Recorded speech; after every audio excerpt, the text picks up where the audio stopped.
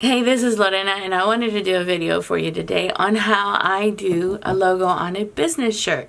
I thought this would be a good embroidery starter up video.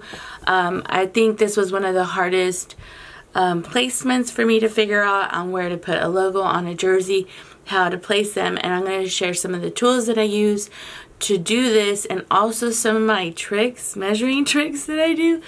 So I really do hope you like this tutorial, and I'll see ya in a minute. Yeah. Okay, so these are the supplies you're gonna need. You're gonna need cutaway stabilizer, a pair of scissors, your embroidery nippers. These are my favorite. I like them because you can get the thread in really tight spaces. And you're also going to need a marking utensil. I tend to use chalk, but whatever your preference is, a water soluble will work too. And I love these little placement rulers. I got these at All Stitch. They're embroidery buddy rulers. The ones with blue markings are for large shirts, and the red is for youth shirts. Here I'm showing you that a client gave me a shirt that I already did, and I asked them usually to bring me the shirt so I know exactly the size of the logo that I need to place on their jersey. This also helps with placement. What I do is I cut myself a whole bunch of stabilizer. This roll is perforated already, and because it was perforated, I got it for $35, this big giant roll. I'm also showing you here that I use 2 layers of stabilizer, and the reason is after you launder it, the stabilizer kind of changes its density and stiffness, and you want to make sure that the logo is nice and stiff and doesn't pucker after they wash it. So I'm showing you the hoop that I use. This is a 100 by 100 millimeter hoop, or 3.9 by 3.9 square inches. And I'm also going to use the embroidery buddy for the large garments for adult sizes. I also like using my grid marks because they really do help when you're using your markings. I checked the inside of the shirt to find out what size is it, and on the embroidery buddy there's different sizes. This shirt was large, so I'm making sure that it lines up to the large on the shoulder area and also in the center. You can do this with shirts that don't have collars, and you just fold it in half and you find your mark. I'm also going to show you how I do it on this kind of a shirt that has a collar. So I'm going to line up the shoulder to the 2X mark, and then where I see the buttons, that's the center for me on this collar, and then I mark right where the center of the logo is going to be placed. I also do a couple different tricks here, and I'll show you why. I use 3 fingers to line to the edge of where I want the logo to line up to the edge of my design, and I also use 3 inches from the very bottom button, and then I get the garment and I put it on myself and look in a mirror to see if it looks kind of like where it should be. Sometimes when you use the embroidery buddy, it seems like the logo ends up going into the armpit, and I want to make sure that it doesn't do that. So I look and make sure that I have everything lined up the way I want it and that it looks right. Sometimes when you get the garment on a body, you get a better idea of how the placement looks and how it should be. Once you do that, I go ahead and get my stabilizer, and I'm going to talk about how you hoop everything. Make sure that you have your stabilizer all the way around when you hoop it and not halfway over. Here you see that I shifted the hoop over. When you have a logo that's closed up or has several layers, if you don't have that stabilizer all the way around the hoop, the design starts to shift on you and it makes a huge mess. Here I'm showing you, if you have a closed design, make sure that you have the stabilizer wrapping around all areas of that hoop. Here I'm showing you a heart. If you do a heart and you fill it in on the design, if you have it like this, it's fine if it's 1 layer. But if it's several layers where you do a satin stitch on the edge of it and it's off, what happens is that top layer or the last layer shifts on you, and then that's why some designs you can embroider them and then the design literally shifts over for some reason on the second layer, and it's because you didn't hoop it right. So it's really important, especially on the kind of logos that you're going to do. Here you see that I have my ruler lined up, and I make sure I make a 90-degree angle, and I make sure that mark is nice and sharp when I start hooping. Hooping is one of the most important areas of embroidery, because if you hoop something crooked, the design is crooked and it's just bad. It's bad. So making sure that you have everything lined up and you have your markings nice and bright, so when you hoop it on that grid mark, you make sure that you hoop it well. This is a great preventative of keeping you from making mistakes and having your garment hooped crooked, and this is how I prevent that.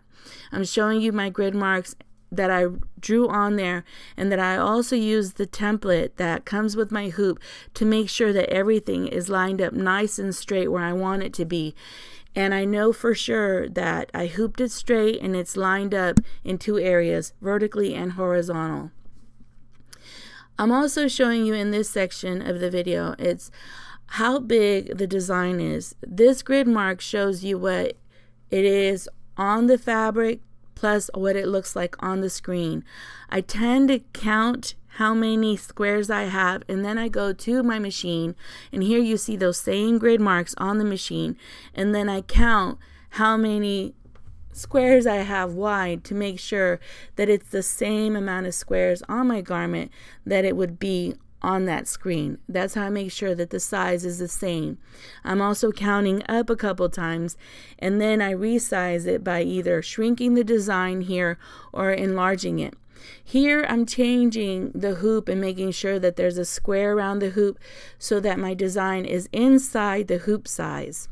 And here I'm just showing you how I counted the rulers and how I'm using the squares to show me what to do. I also lay down the grid mark again to make sure that the design is placed where I want it to place. Remember, that little dot is where the center of the logo is going to be, but also when I did a vertical line and horizontal, it's where I want the edge of the design to sit on the shirt. And so I just move everything over and do placement. There's a couple of things that I check here. I make sure that the hoop is on the frame. I also check underneath and the back of the shirt to make sure that no fabric is underneath that hoop area. Some of my biggest mistakes is not checking underneath the fabric and making sure that it's sitting right. Once I've done that, I change the thread and I start embroidering.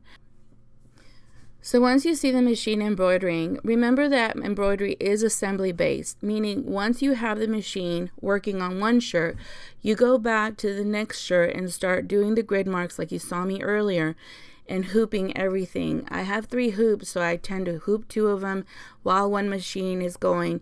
And then once you have a shirt done, it's time to remove all the excess threads that don't supposed to be there.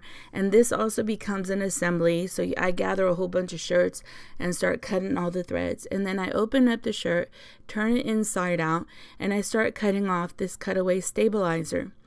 Note here, make sure that when you are cutting that stabilizer that you can see that shirt. One time I did this and I had the shirt underneath the stabilizer and I ended up cutting the garment and ruining the shirt and had to replace it. So once you have everything cut, you turn your shirt right side out and remove any markings.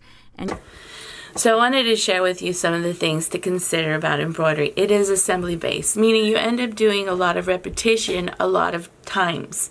So when I did this job, I had 10 shirts and I ended up hooping the same way, hooping them on the machine, and then cutting them the same way. I personally like assembly-based jobs where I get like 20 or 10 shirts. I price better because those jobs have a faster and better rhythm of accomplishing. I don't like very much when someone brings me 1 shirt, 1 hat, and 1 bag. And the reason is I tend to have to, the setup is different for each product that you're embroidering, and so it makes it a little bit more tedious for me, and it takes a lot more time to get those 3 jobs accomplished in comparison to getting 20 shirts done. Honestly, I know it sounds kind of weird, like you're saying 20 shirts, but what I'm saying is you're not changing the hoops, you're not changing different stabilizers, you're not changing placement designs. Those kind of things take longer to set up sometimes than just to embroider the item. So I do like it when a client comes and brings me 20 items or 10 items of the same product, or even 5 items of the same product, because it gives me the opportunity to set up once. I know what stabilizer to do. I also know where placement belongs, and it seems to flow easier and better as you're doing the job, and they tend to get done quicker. So price-wise, I tend to price a little bit kinder when I do these kind of jobs. When someone has 4 different type of items, like a bag or a hat hoop or a logo on a shirt, it just kind of makes each job, I have to set up differently for each different job, which makes it a little bit more time consuming. So I tend to price higher because it also uses different stabilizer, different hooping frames and stuff like that that comes with embroidery.